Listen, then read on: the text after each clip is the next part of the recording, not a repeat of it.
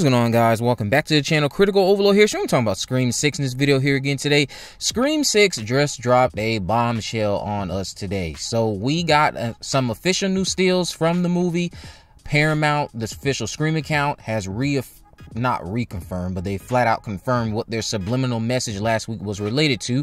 The official trailer for Scream 6, like I tweeted out, is going to be dropping tomorrow on Thursday. They did not release a time, but we did get a small snippet of what we can expect from the trailer. Now, we got some official stills this morning from Entertainment Weekly that I want to talk about. Also talk about some of the comments that the cast has made about the upcoming installment. So let's jump on right into it. So Melissa Barrera, during this interview, it looks like with Entertainment Weekly, said these kids, referring to Chad, Mindy, Tara, and I guess herself even. She said these kids are running away and Ghostface is still finding them in the most beautiful city, but also the most terrifying because it's so crowded and it can be aggressive. Now, Courtney Cox had something to say about Ghostface being in New York as well. Courtney Cox said this: bringing Ghostface to New York adds an entirely new element to the story. Taking the character out of a small town and putting them in the heart of the city that never sleeps is more terrifying than ever. Also, it looks like Jen Ortega said something about the upcoming movie. She said that there's a lot of tension between Sam and Tara.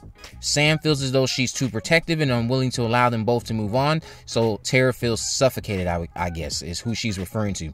She says Melissa Barrera went on to say, not a lot of time has passed since the last movie. She's said this in the past, I believe. Pretty much the amount of time that we've had between one movie and the other is the amount of time that has passed in their world. So the trauma is still very fresh. One of my favorite parts about this movie is that we really get to see how the happenings of the last movie affected them. We get to really see the baggage that they're carrying now and how each of them is dealing with it differently. So I can't wait to see that and how that shapes who they are, how that development of the characters impact what type of feelings we have towards the character, because I'm really just hoping that this core group of characters, specifically the three that are with Sam, Chad, Tara, and Mindy, they get a lot more development than they had in 5. So we also heard from some of our newcomers, DeMarc Maroney.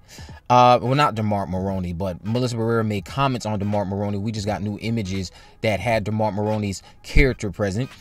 She said, I have loved DeMarc Maroney forever. Such a huge fan. He always had the best energy on set and had everyone laughing. It was just a beautiful thing to have him come in. They also went on talking about Samara Weaving. Hayden Panettiere actually made a comment because we got our first official look at Kirby. She had something to say about Kirby. She said that Kirby's come a long way.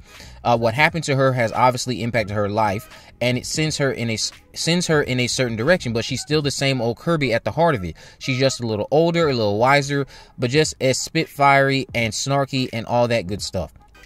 So she went on to talk about how it was difficult to kind of come in as a veteran, kind of how Nev came into the last one as a veteran, kind of joining up with this new crew after they had already done the previous movie. So that was all nice to hear.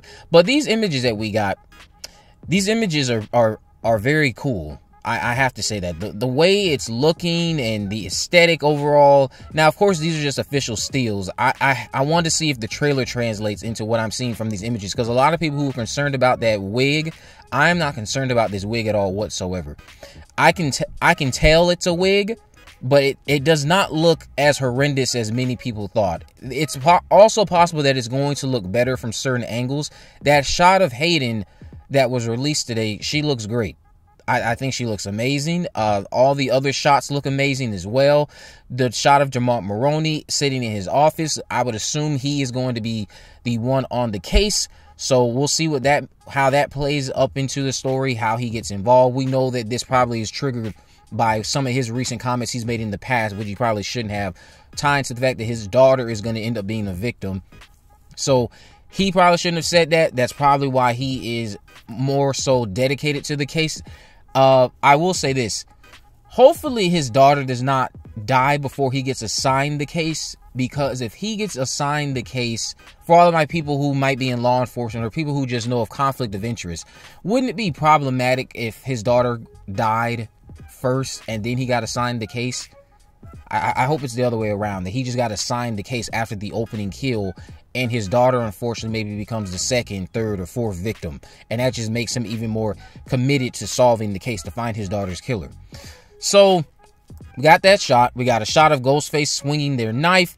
I don't know who they're swinging at, but I'm going to theorize that that's Gale. I'm going to theorize that that is Gale that Ghostface is swinging their knife at, and that is her chase sequence in the movie. We got a shot of Melissa Barrera and Jenna Ortega as Sam and Tara standing out in New York City with, it looks like, a bunch of police cars around them, and I'm just loving how it looks. Everything comes off more authentic this time, is in terms of just the overall sets, not having everything on sound stages or just having everything in these just built locations versus actually being on street locations like we're going to get in Scream 6. I'm just loving how a lot of the COVID protocols that were holding back the fifth movie are not going to hold back this one. The shot of Gale that was released also looks great. I'm assuming this might lead up to her eventual chase scene that is coming in the movie. I really hope they include something about her chase in the actual trailer just to get fans hyped, and something related to her phone call with Ghostface that she has in the movie in the trailer. It's also something, again, just to get fans hyped. We got a shot of the core 4. That's what I'm going to call them. Everything just looks great.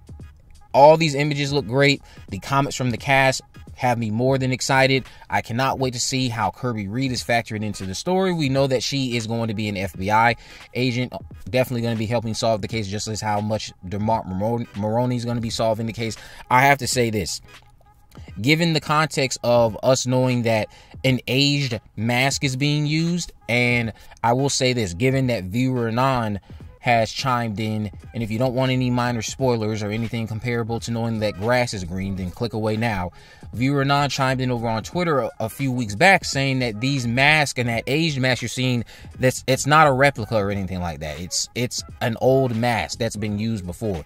So knowing that evidence is potentially being stolen, the FBI being involved makes sense.